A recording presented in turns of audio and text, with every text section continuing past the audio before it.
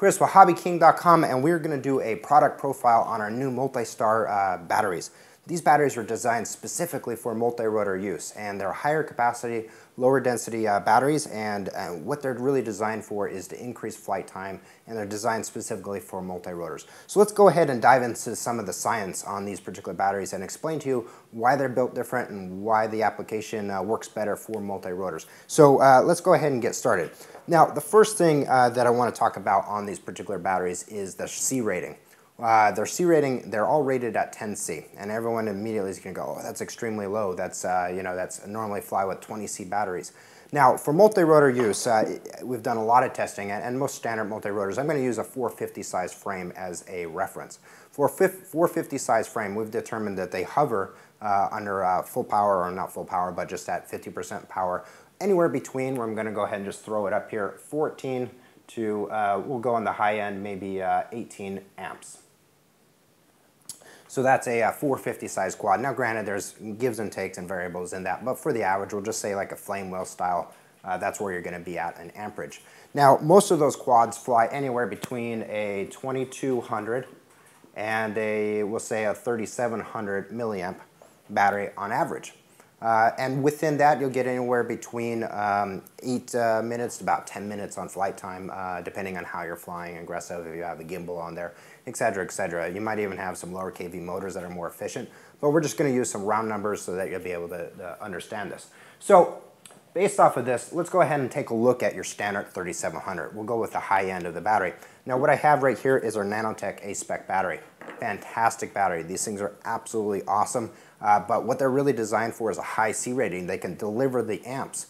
Now, in order for a battery to deliver higher amperage, the density of it has to be a little higher.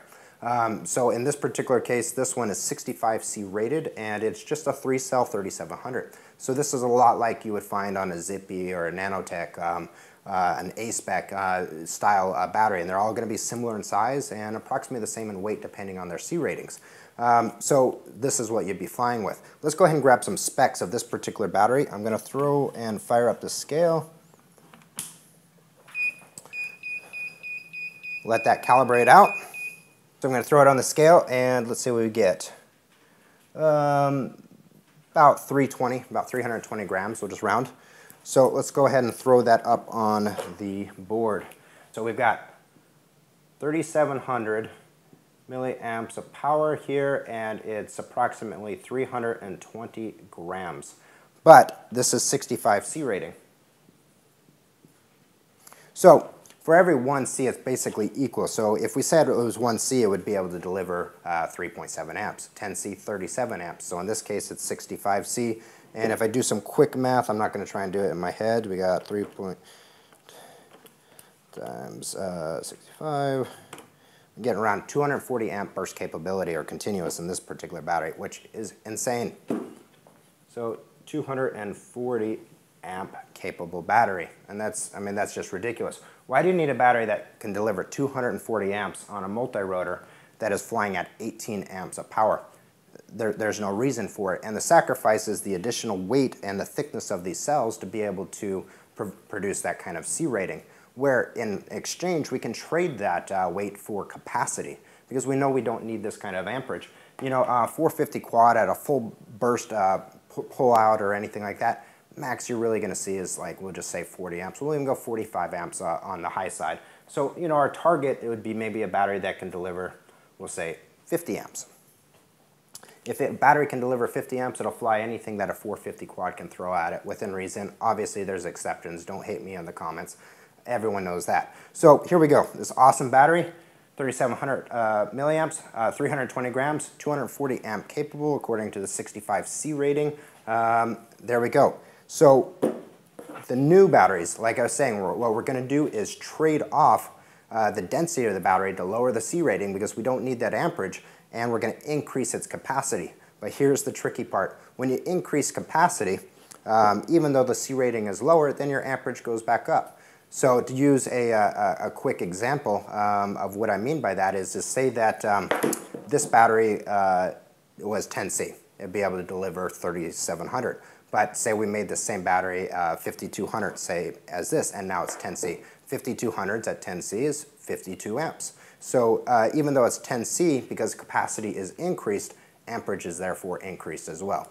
So here we go. This is the 3-cell 5200 MultiStar battery. Now this battery, let's go ahead and throw it on the scale. Is it still on? Here we go.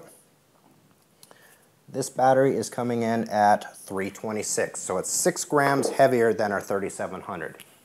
So it is 5,200 milliamps, and it is 326 grams, but it's 10C rated versus the 65. But because it's a higher capacity than the 32, where this one at 10C rating would only deliver 37 amps, this one at 10C is 52 amps capable. So 52 amps, which is well beyond the means of what our 450 quad in theory would ever need. So this battery, what we did is trade off capacity. Now that you've got an extra 2,000 milliamps worth of power between a 3700 and a 5200, what are you going to be able to do with that extra capacity in this particular battery? Obviously longer flight times. You're going to be able to stay up a lot longer. You know, everyone can do math and calculations, but I'm going to say minimum probably 15% extra flight time, maybe 20%. This is how that new range of multirotors, we'll just say like the DJI Visions, the Walkera 350 Pros, a lot of multirotors are out there that are staying up in the air for so long, you know, 40 minutes, 30 minutes, no problem. It's because they have very low C rating batteries and high capacity. A lot of people have figured out that multirotors just do not pull that many amps in a hover because the load's being spread between 4 motors, 4 ESCs, and it even equates to the design of multirotors. A lot of people are putting 30 amp ESCs on a motor that, to be honest, will never pull more than 10.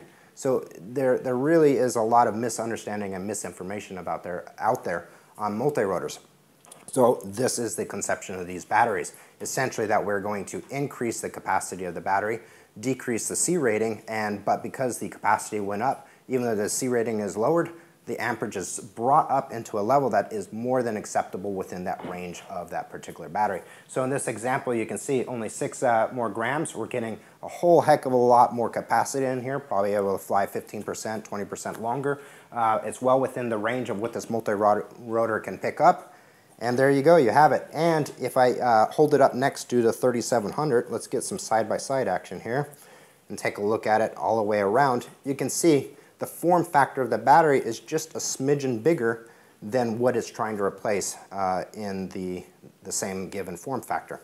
I mean, we can throw some measurements on there just to show you on these particular ones. And in this entire range of battery, we'll have the full specs, so you can make sure that the given battery that you're looking for is going to be able to fit within the fuselage of your multi-rotor or a frame of the multi-rotor. So that one's 48 by approximately, we'll say 140 versus this one is 137 versus 43, and in reality it's actually even thinner in that pack.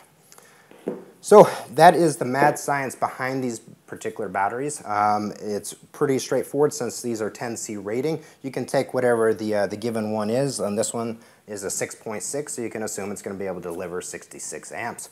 But in this case, where this one is a 4-cell particular battery, your amperage is going to be lower anyway because you're running 4S instead of 3S. And that's a whole nother subject on efficiency with higher voltages versus lower voltages.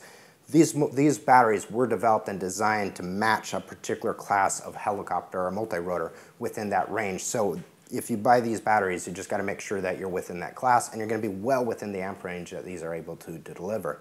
And if we take a look at some of these ranges, we got the 6600s, we've got 6 cells, we got 4 cells, we got 3 cells, we got giant 3 cells that are meant to be tagged in pairs, on these particular ones, the 10,000s, so on the bigger multi-rotors such as the 1300s, the 1200s, the Ironman 1000s, you're going to be able to run 2 of these that weigh essentially the same as what people are flying on 8000s, and you're going to essentially get 4,000 more milliamps worth of capacity. I mean, that could equate to 8-10 more minutes worth of flight time on a big camera ship, which could equate to getting the shot or not getting the shot.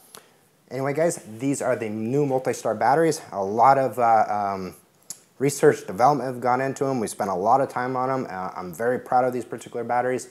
great for multirotor. And as I mentioned before, that if you got an airframe that just sips on the amperage and you want to have endurance flights and be able to fly for a long time, if you calculate out the amperage that your plane flies, if you got telemetry and you know what those amperages are, you could easily put a large capacity low C battery in it, and because of the larger capacity, once again, the amperage is still there. And you're going to be able to do some endurance flying on particular type of aircraft with these batteries as well, even though they were developed for the multirotor. As always, subscribe to our YouTube channel. Check out these awesome batteries. We will see you next time.